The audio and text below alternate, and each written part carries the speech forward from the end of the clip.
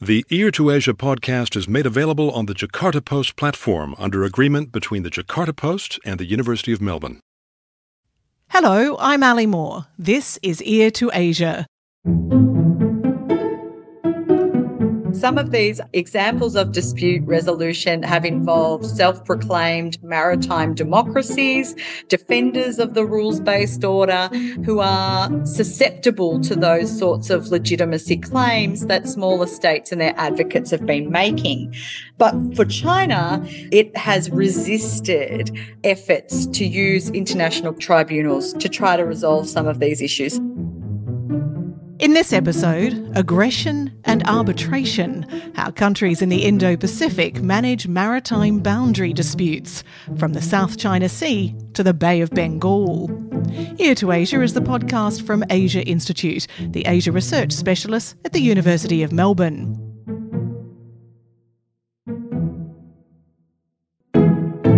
There is perhaps no greater maritime boundary dispute in our region than the competing claims to the South China Sea, led by China, which has become increasingly assertive with its territorial ambitions. In return, the United States has led the pushback, citing the imperative of maintaining freedom of navigation in contested waters. And of course, while China asserts its right to some 90% of the South China Sea, its claims variously overlap and conflict with those of Vietnam, Malaysia, Indonesia, Brunei and the Philippines, all nations which are no strangers to maritime disputes. In fact, countries across the Indo-Pacific have had to find ways of resolving, or at least learning to live with, disputed maritime borders. So how have nations chosen to handle maritime border disagreements? What are the options? What's worked? And how much power do international maritime treaties really have? And are there any lessons for the ongoing and apparently intractable situation in the South China Sea, where tensions over China's claims pose a real threat to peace and security? Joining me to examine maritime disputes in the Indo-Pacific region is maritime security expert Associate Professor Beck Stratting, who is also Director of La Trobe Asia at La Trobe University. Beck, good morning and welcome to Ear to Asia. Thank you for having me. It's great to be here. Let's start with, as I said, what you would have to consider to be the most dominant dispute in this region, certainly the one that makes the headlines the most, and that's the South China Sea and China's claims versus those of other nations. How is it that Beijing lays claim to a maritime boundary that's so far in part from its own shores and yet so close to the shores of others? Yes, certainly the South China Sea is the most consequential dispute across the Asia maritime area. And partly, I think that's because China does lay this claim through its 9-dash line to, as you point out in the introduction, around 90% of that South China Sea maritime area, which really cuts into the claims and entitlements of other coastal states in Southeast Asia.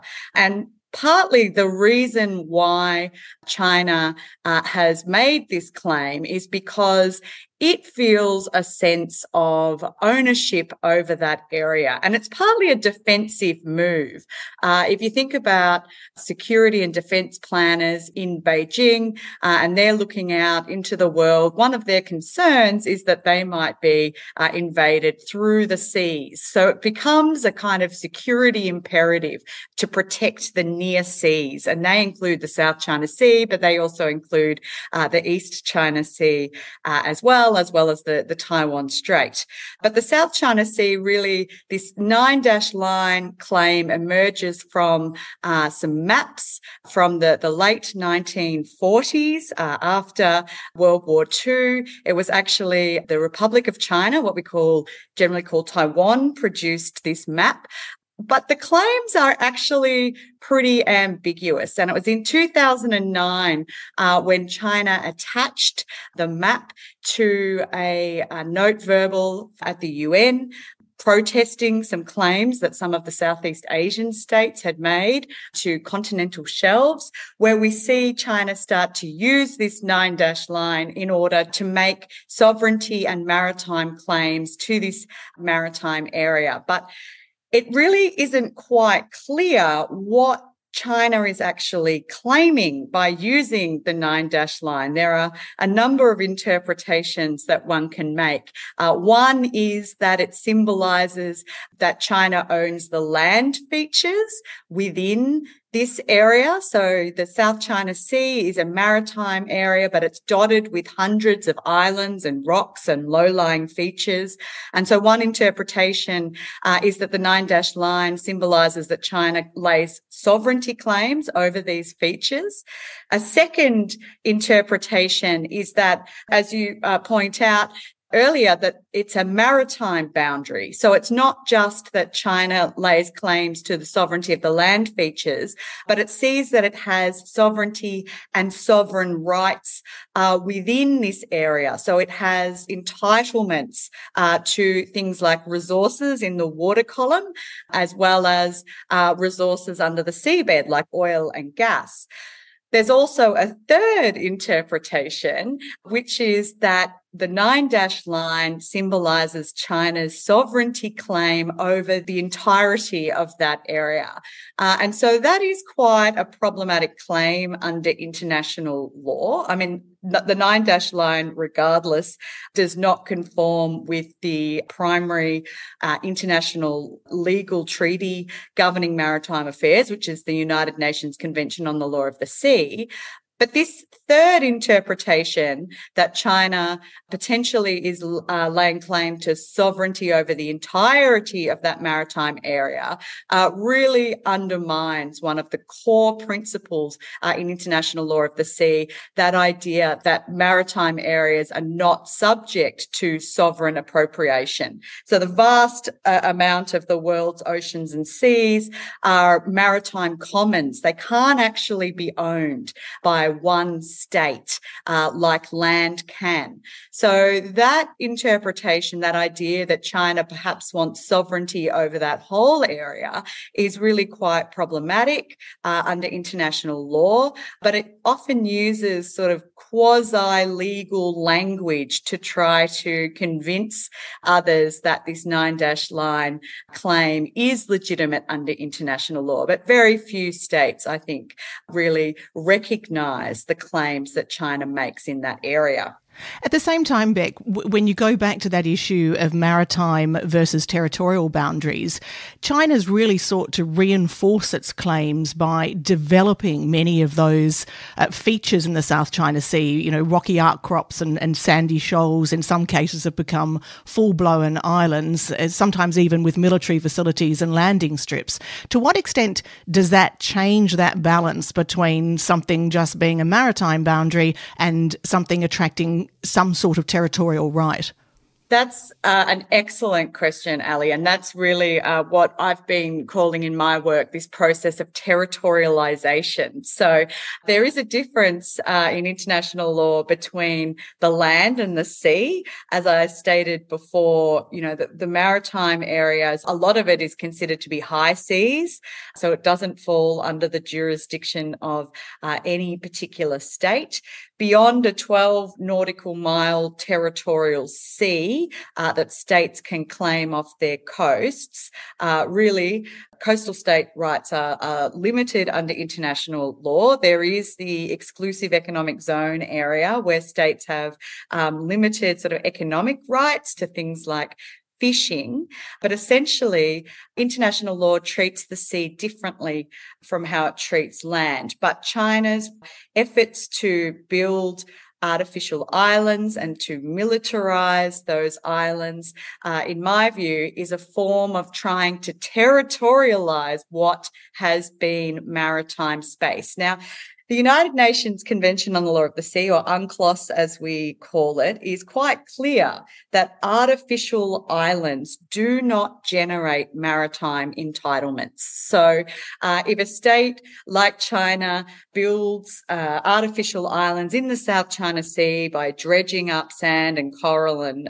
all sorts of other sort of natural material, then under the international law of the sea, that doesn't mean that that state then gets a right to claim a territorial sea around that artificial island or an exclusive economic zone, an EEZ around that island either.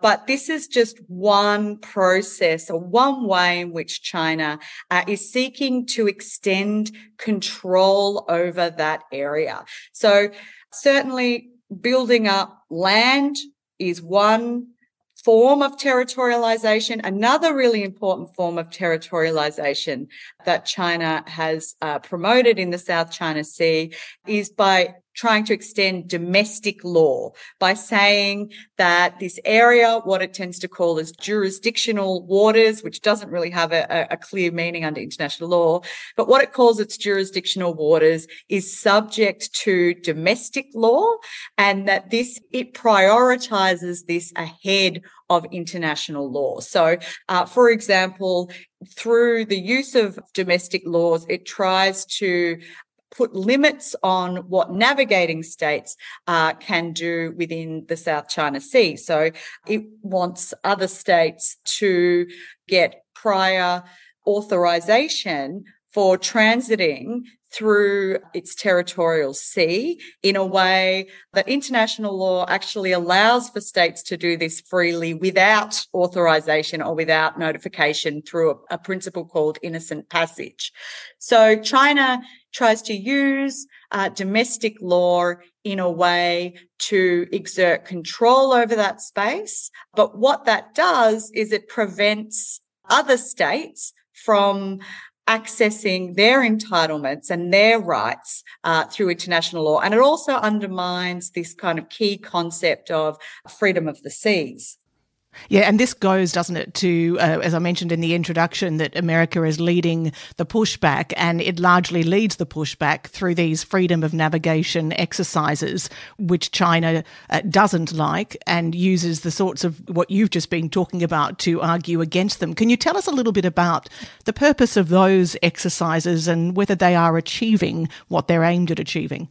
Yeah, so freedom of navigation operations are quite a US-specific tactic in order to try to protest excessive maritime claims. So the United States has this global freedom of navigation program. It doesn't just conduct phone ops against China in the South China Sea. It actually conducts phone ops around the world against friend or foe. If a state makes an excessive maritime claim in the eyes of the United States, then chances are the United States will try to protest that claim, essentially by transiting in a way that shores up how the United States interprets international law.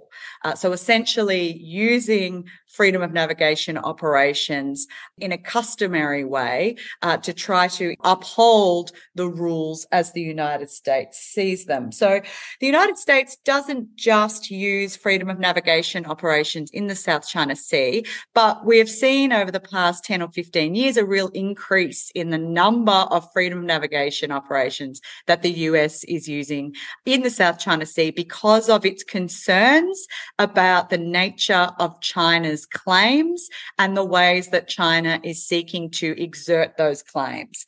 So we think about the South China Sea as a set of disputes. We have disputes over sovereignty, so different states claiming different bits of land as being their own. You also have those maritime disputes, so disputes over maritime jurisdiction, where exclusive economic zones begin and end, for example. But then on top of that, you have this layer of geopolitics. So the South China Sea has become totemic, really, of China's efforts to undermine what the US and its allies and partners call the rules-based order. So often in the strategic narratives of the US or Australia or Japan or other partner states, they'll refer to the South China Sea as this example of how China doesn't respect the existing rules, the existing laws that attempt to create and establish maritime order. And the South China Sea is that real key example of that. But we have to remember that the United States isn't a claimant state. It doesn't make sovereignty claims in the South China Sea. It doesn't have any maritime boundary disputes in the South China Sea. It's really interested in what the South China Sea says about China as a great power, China as a rising great power, and how it might seek to revise some of the key precepts of regional and international order, which the United States has, played a significant role in creating, although itself doesn't always abide by either. And it's an interesting element of all of this that while the United States has this program designed to contest excessive maritime claims and presents itself as a bit of an arbiter on some of these issues, it itself has not ratified UNCLOS. So that can present a bit of a legitimacy issue for the United States, because China can say, well, at least China has signed up to UNCLOS, which is the constitution for the oceans. So let's look at UNCLOS at the United Nations Convention on the Law of the Sea. And as you've pointed out, the US hasn't ratified it. And in fact, the one time that China's claims in the South China Sea were tested, they were tested by the Philippines, and they were tested under UNCLOS, a tribunal constituted under UNCLOS. And the Philippines won, Beijing lost, but it made absolutely no difference because Beijing didn't acknowledge the outcome. That's right. So the 2016 arbitral tribunal ruling mostly agreed with the Philippines' interpretation, and it did delegitimise that historic rights claim that China makes within the 9-dash line. So the ruling effectively said that there is no real legal basis for the 9-dash line, but China didn't participate in the arbitral tribunal process. It didn't recognise the arbitral tribunal process as being legitimate under UNCLOS. There is a reason for that, and that is that China had excluded itself from compulsory maritime boundary dispute resolution processes, which is a legal thing for states to do. UNCLOS does allow for states to exclude themselves from those processes. In fact, Australia has excluded itself from those processes, which made it impossible for Timor-Leste to take Australia to court on the specific issue of maritime boundaries in the Timor Sea. But going back to the original point, I mean, China didn't see the arbitral tribunal process as being legitimate. It didn't see the ruling as being legitimate either. So what does that mean, I guess, for the power of treaties like UNCLOS when you can remove yourself and where you can ignore outcomes, or there doesn't seem to be any obvious enforcement of outcomes? And I'll come back to the Timor Sea example a little later in our conversation. But what does it mean for just how credible those treaties are?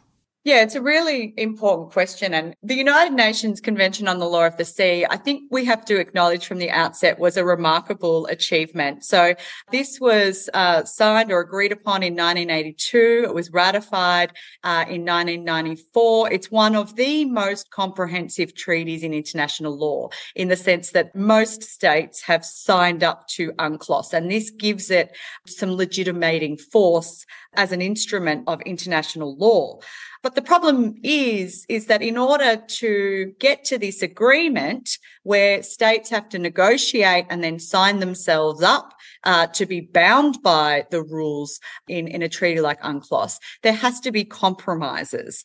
And so the exclusion rule, that the right of states to exclude themselves specifically on maritime boundary disputes, is an example of a compromise that is made in order to be able to get the treaty across the line in the first place. So in the South China Sea, it's clear that China has been able to change the facts on the ground through things like artificial island building, through militarization, which Beijing promised that it wouldn't do, but it did anyway. It has also been able to try and enforce its claims through the use of a militarized coast guard and through the use of fishing vessels, what's called a maritime militia, to harass other fishers and to really fill up maritime space. So China has been able to quite assertively and aggressively in some cases stake its claim in the South China Sea without there being too much pushback. I mean, FONOPS haven't really altered China's ability to do that, to implement this kind of salami slicing strategy, as they call it. China's incrementally changed the strategic picture in the South China Sea in a way that the US and other states weren't really able to challenge. But that doesn't necessarily mean that the United Nations Convention on the Law of the Sea is just a kind of weak treaty. It's not able to change anything. I mean, the first thing that I would say is that China often tries to legitimate its claims using UNCLOS as well. And it tries to delegitimize what the United States does by pointing out that the US hasn't signed UNCLOS. So great powers are concerned about reputation as much as smaller and middle powers are, but it doesn't necessarily stop them from making unilateral actions if they think that they can get away with it. The second point that I would make is that the South China Sea disputes, it is, taken as the key example of one of the weaknesses of international law, but there's lots of examples where UNCLOS has actually assisted in resolving disputes. Over the long run, it's clarified boundaries, it's assisted smaller and middle power states in being able to access marine resources and entitlements within this 200 nautical mile exclusive economic zone, if they're able to claim that far out.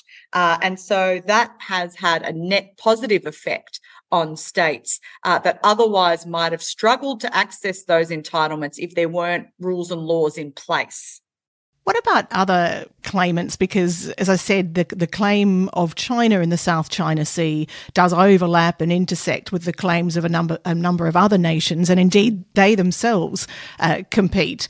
So how have they sought to resolve those differences, or have other nations essentially put those differences to one side while they wait for the China claim to in some way be resolved?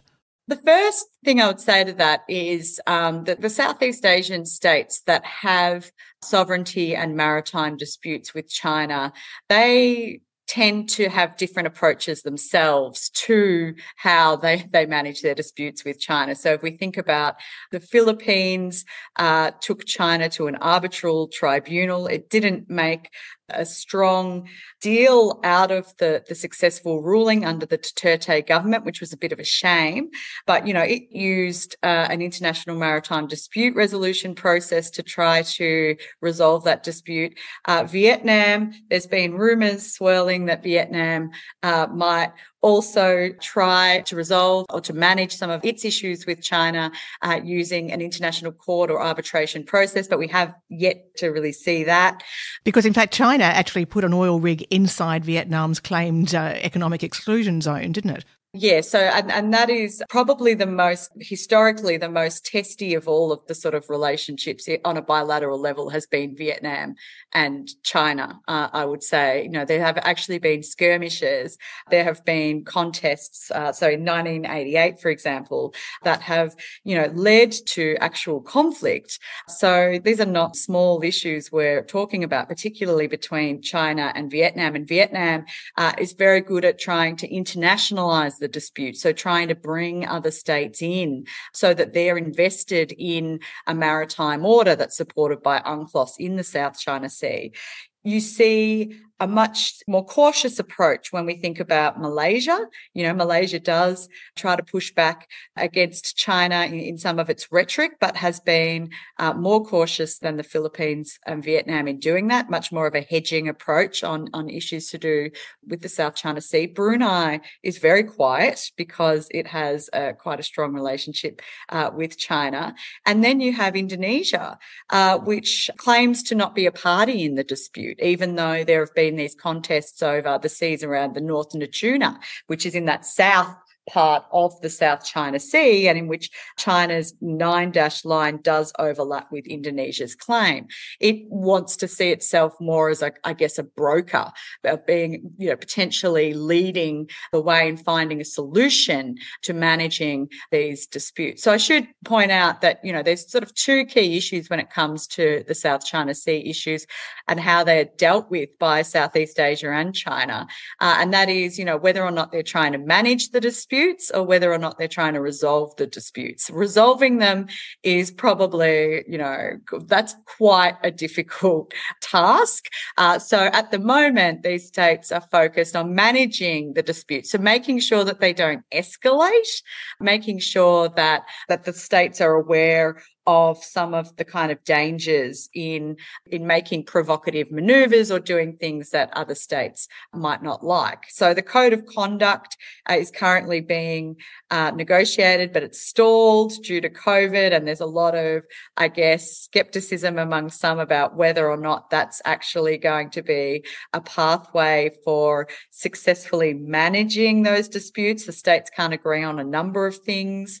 And that's another issue, isn't it? Because all these Southeast Asian nation states, they're all members of ASEAN, which is where the negotiations are being undertaken for a code of conduct. But ASEAN works by consensus and by negotiation, and essentially has made, is it too harsh to say, no progress in trying to resolve competing claims in the South China Sea? I wouldn't say no progress. I think that watchers of ASEAN, some might see ASEAN as a talk shop, as something that's really hindered by, as you point out, the consensus decision-making model where all 10 ASEAN states have to agree. And that is a problem in the South China Sea because not all ASEAN states have maritime or sovereignty disputes in the South China Sea, and they've all got very different relationships with China. So when you've got a model based on all 10 states having to agree, that becomes quite problematic in this particular area. But then there are others who would argue that the process of talking itself is part of the ASEAN way, and that as long as these issues are being discussed, there might be pathways to at least lowering the temperature on some of these disputes. And then, of course, the other issue, going back to your earlier question, is that there are disputes between Southeast Asian states. Now, when we think about maritime disputes in Southeast Asia, the South China Sea is the big one, but there are some ongoing maritime disputes between, say, for example, one between Singapore and Malaysia that sort of crops up every now and then. You've got Singapore's land reclamation activities, which are causing a bit of anxiety to Malaysia, and this dispute has led to sort of tit-for-tat diplomatic protests that crop up every now and again. There are other examples that we could point to in Southeast Asia where there aren't clear maritime boundaries, that these have yet to be decided upon. But these disputes are very different from what China's doing with the 9-dash line. China's 9-dash line is now, we can see after the 2016 arbitral tribunal ruling, it's a clear violation of UNCLOS. Whereas a lot of what's going on in Southeast Asia between ASEAN states over maritime boundaries is kind of a result of historic legacies. And there's actually been a number of positive stories around how these states have used either bilateral negotiations or used maritime dispute resolution processes under international law to try to resolve some of these differences. You're listening to Ear to Asia from Asia Institute at the University of Melbourne. And just a reminder to listeners about Asia Institute's online publication on Asia and its societies, politics and cultures. It's called the Melbourne Asia Review. It's free to read and it's open access at melbourneasiareview.edu.au. You'll find articles by some of our regular Ear to Asia guests and by many others, plus you can catch recent episodes of Ear to Asia at the Melbourne Asia Review website, which again you can find at melbourneasiareview.edu.au. I'm Ali Moore and I'm joined by maritime security expert Associate Professor Beck Stratting. We're discussing maritime disputes in the Indo-Pacific. So, Beck, let's go back to some of those ongoing disputes and positive stories, and we'll look at those that have been resolved or potentially resolved in a moment. But just in terms of ongoing, you mentioned Malaysia and Singapore, for example. How have they sought to resolve their disputes? Have they used UNCLOS? What sort of methods have they looked at? Yeah, so if we think about some of the issues that have arisen in maritime area between Malaysia and Singapore, there was a dispute over who owned Pedra Branca, which is, a sort of set of rocks in the Strait of Singapore. And this is a sovereignty issue, but it's one that has ramifications for maritime area, maritime boundary. So in 2008, the International Court of Justice actually awarded Singapore sovereignty over Pedra Branca. Now, since then, Malaysia has sort of been a bit up and down on this ruling. It did file an application to have the case reopened on the basis of new historical records, which was then abandoned. But what we can take from this example is the fact that Malaysia and Singapore were willing to use an international court in order to try to resolve this dispute, which is interesting because, China is not willing to use arbitration or courts to try to resolve these issues. There are other states in the region that have been reluctant to use these mechanisms as well. But you also have, in this particular example, land reclamation activities in 2018 and 2019. Malaysia issued a notice that it intended to extend its port limits into Singapore's territorial waters. And Singapore then responded by asking for clarification on where these port limits are. And this sort of, as I called it before, this diplomatic tit for tat kind of went on for a few months.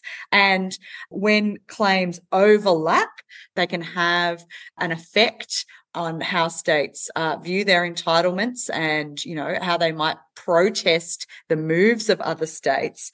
But Southeast Asian states, I think, have been able to manage these issues better between themselves because they're perhaps not as high stakes as what the South China Sea disputes with China is and what the 9-dash line means. But also the point that you made earlier that in Southeast Asia, many of those claims come from complex geographies and historical realities more than any form of aggression or expansion. Exactly. We're not talking about some new set of claims that states are making to try to extend their jurisdiction or to extend their sovereign rights. These are, often they are linked to colonial legacies, often, particularly when we're thinking about sovereignty disputes, there are historical reasons why states don't necessarily agree on who owns what. There's a complex set of international law around, territorial acquisition that governs sovereignty issues, because that's the other thing is the international law of the sea isn't supposed to be about sovereignty. It assumes that the ownership questions are settled. Clearly, the South China Sea, they are not settled. So often the disputes in the maritime boundary issues might just be about maritime boundary. They might not necessarily be about sovereignty as well. Whereas the 9-dash line is what we might call a mixed dispute because you have those sovereignty and those maritime disputes all mixed in together, which just makes it very complicated. And it really does reflect the fact that the South China Sea is this complex geography, as you say. You've got coastal states, a number of coastal states that are kind of closed in together. It's a semi-enclosed sea, and there are hundreds of these land features that dot it, which make it much more kind of complicated in how maritime claims are then distributed on the basis of land. And if we look at ongoing disputes and we move north, China, Japan and South Korea have got a number of ongoing disputes, haven't they? You've got Senkaku or Diaoyu, Takashima or Dokdo. These are disputes that have been sort of bubbling along for a very long time. Yeah, so Senkaku Diaoyu, the dispute that China and Japan have over those islands is one that, does tend to get some discussion, not as much as the South China Sea, I wouldn't imagine, but that's an important set of disputes as well. And again, we're talking about, a sovereignty dispute. Japan currently has possession over Senkaku. It administers Senkaku, but China challenges that claim, and it does so by sending in ships, particularly Coast Guard, fishing vessels, in and around the territorial waters of Japan around Senkaku. So this has increased, particularly since 2012, when Japan made the move to nationalise those islands, which really changed the status quo. But you can see there's been this spike, this increase in China sending these sorts of vessels in to try to pressure Japan. It's a sovereignty dispute, but it has distinct maritime implications as well. The other set of issues in the East China Sea, you have Dokdo Takashima, as you mentioned, which South Korea is the sort of administers that set of rocks at the minute, but Japan contests South Korea's sovereignty. I mean, that's an interesting one because there doesn't appear to be much material advantage in claiming those rocks, but rather what you have is a set of historical grievances, I suppose. And the Dokdo, particularly in South Korea, has become a symbol of nationalism. If you walk into the National Museum in Seoul, one of the first things you see is this kind of big poster of cardboard cutout of Dokdo being presented. So it's very clearly a sort of symbol, an anti-colonial symbol within South Korea, and it's much more about those ideational factors rather than the material gains of owning or possessing Dokdo Takashima. And then you have a variety of different continental shelf disputes or EEZ disputes between China, South Korea and Japan.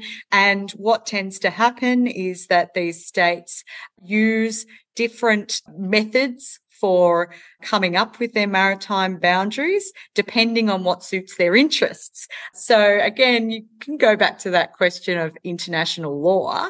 There's different ways in which states might use and abuse international law in order to try to defend their national interests.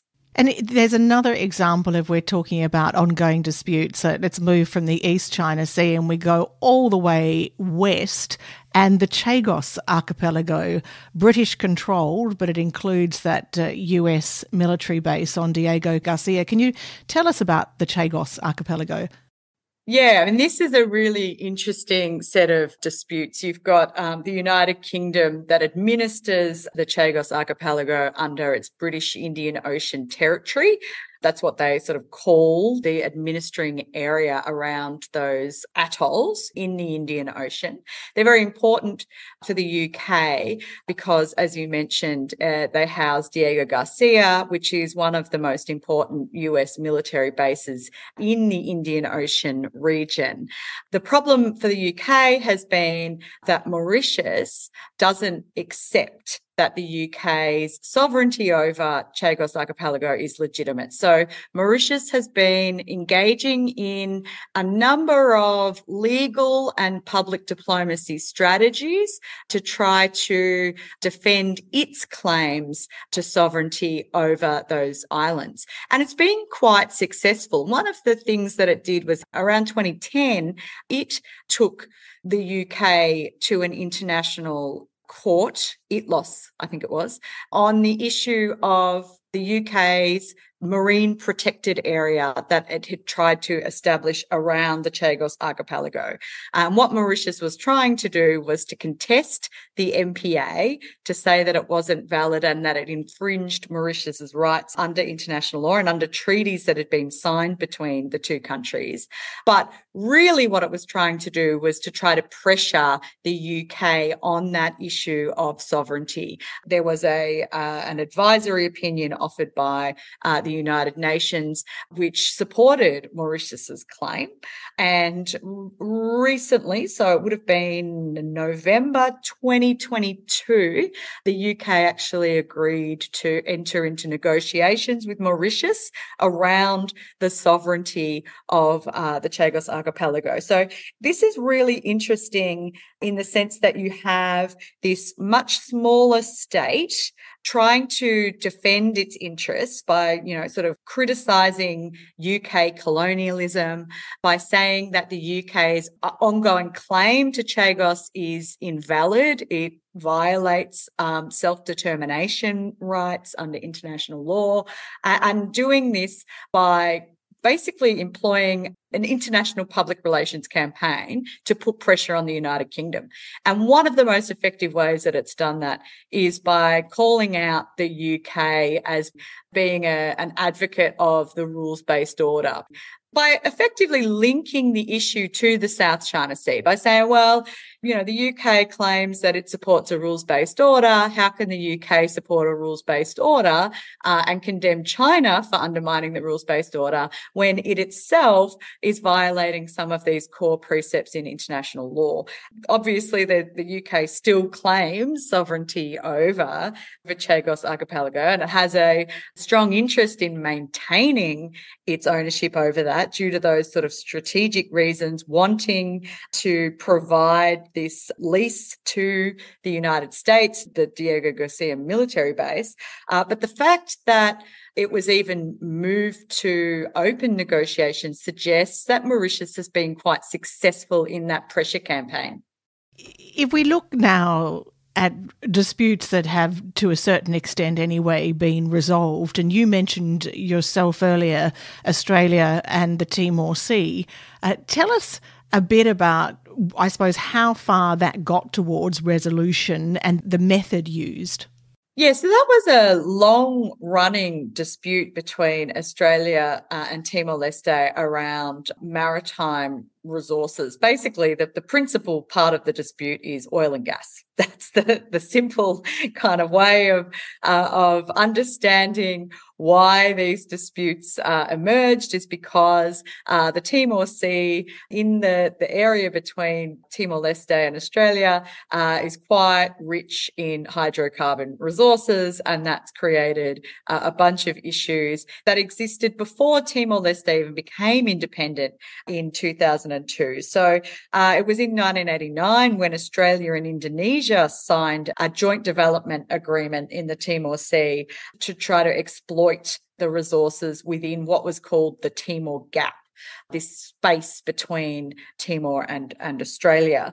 The reason why this maritime boundary issue emerged and why joint development was seen as necessary rather than just kind of putting a line in the sea is because both states had different ideas about what method should be used to delimit the borders. So Australia had this claim of natural prolongation, that its maritime boundary should be at the end of its geomorphic shelf, its continental shelf, whereas Indonesia had argued that the boundary should actually be set according to principles of equidistance, so basically creating a median line.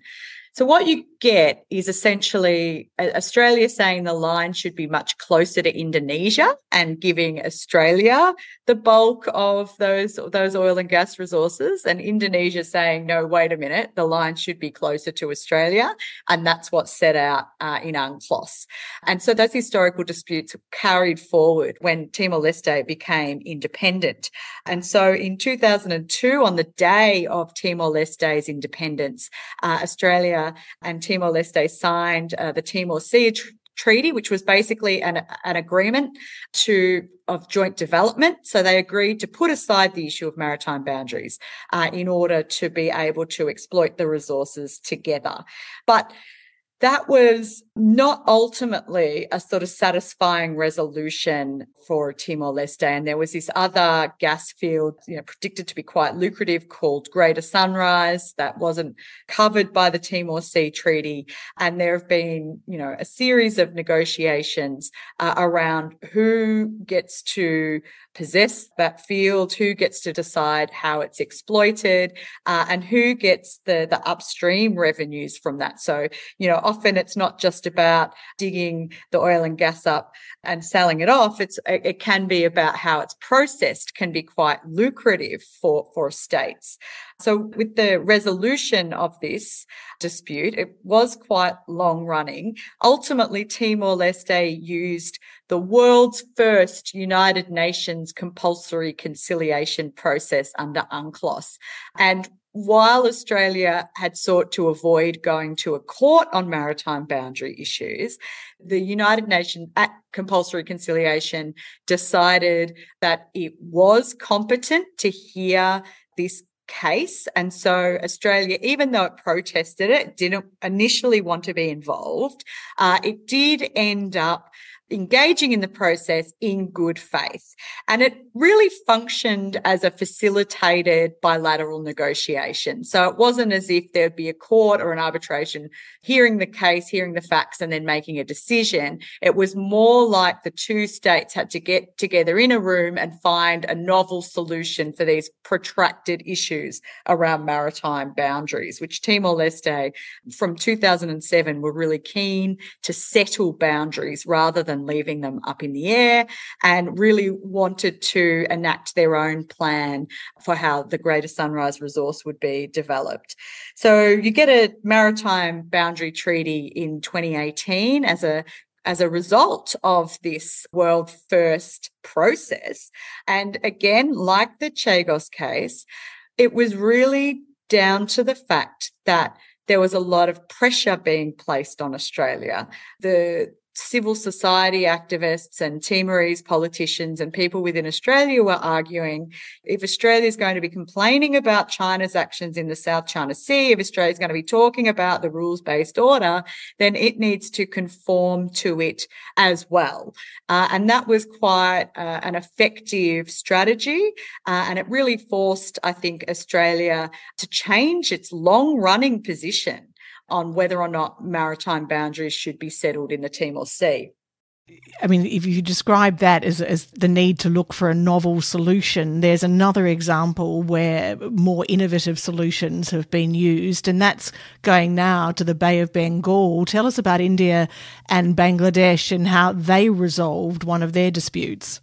Yeah, so there was a long-running dispute in the Bay of Bengal between Bangladesh and India, which was also recently resolved through the use of an arbitral tribunal. So Bangladesh initiated this proceeding, and India had a bit of a wait-and-see approach to the whole thing before deciding that it would engage in this process in good faith as well. But what's really interesting about this, I mean, there was this novel solution that was found in mapping out the maritime boundary. The arbitral tribunal created this kind of justification for how it would settle boundaries in a way that was quite creative, in the same way that the Timor Sea boundary that was ultimately settled was quite creative. There isn't necessarily a template for it in UNCLOS, but as long as the states agree to it, then that's what matters. And so there was this sort of novel solution found to where the boundary might lie. Bangladesh was able to secure quite a significant increase in maritime jurisdiction out of this process.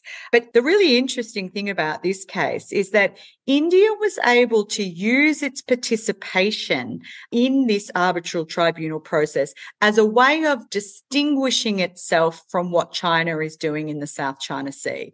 So in all three of these cases where you have smaller powers trying to shape the interests of bigger powers in order to secure their own interests, in all three of these cases, Timor, Chagos, and the Bay of Bengal, they were all linked in some way to South China Sea in the narratives around those cases.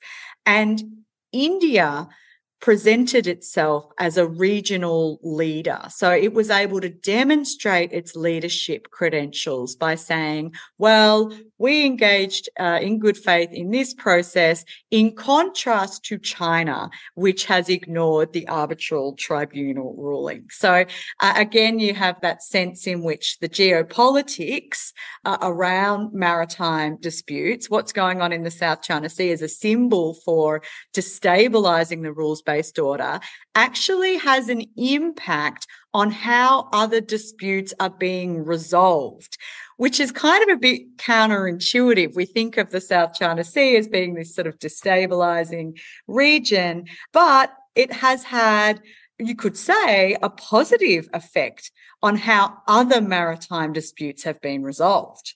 But is there any indication that in turn the resolution of those other disputes will in some way provide lessons back to the issues in the South China Sea?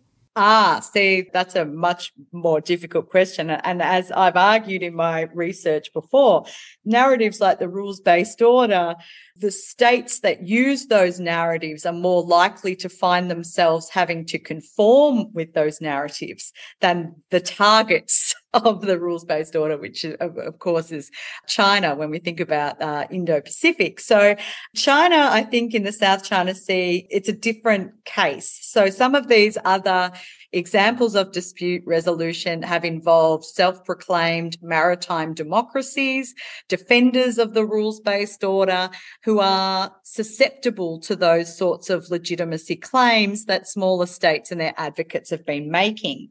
But for China, I think it's been less susceptible. It does use lawfare strategies. So it does try to use existing international law to its own advantage through kind of the use of abuse of law through strategic narratives. But ultimately, it has resisted efforts to use international courts and tribunals to try to resolve some of these issues. So the first problem is that you've got a kind of an authoritarian state that sees the South China Sea in a very particular way as its near sea, and it really is trying to territorialize that sea and to assert much more control over that sea, and it has a special place in China's strategic imagination, which makes dispute resolution prospects quite difficult. The second set of issues is that they don't just involve two states, they involve a number of states. They are mixed in that they involve sovereignty and maritime issues. When you think about the Timor Sea, for example, it's much more straightforward. You have two states. You could say that Indonesia was an interested party too in a lesser extent, but essentially you've got two states and it's a maritime boundary issue.